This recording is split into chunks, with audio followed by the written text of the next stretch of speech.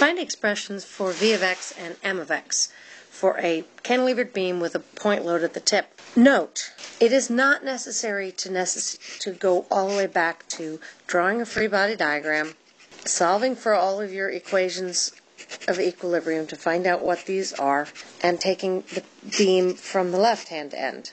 You can do that way, but you don't have to. All you really have to do to answer this question is look at a piece from this end, where this is P. V and M now use the sign conventions for the right-hand end, so V is up, M is clockwise, and N is to the left. This length is L minus X, and now I can write my equilibrium equations for here to say N equals 0, V equals P, and the sum of the moments at the break gives me P times L minus X. That's in the same direction as M equals 0, so M is minus P times L minus X, or Px minus PL.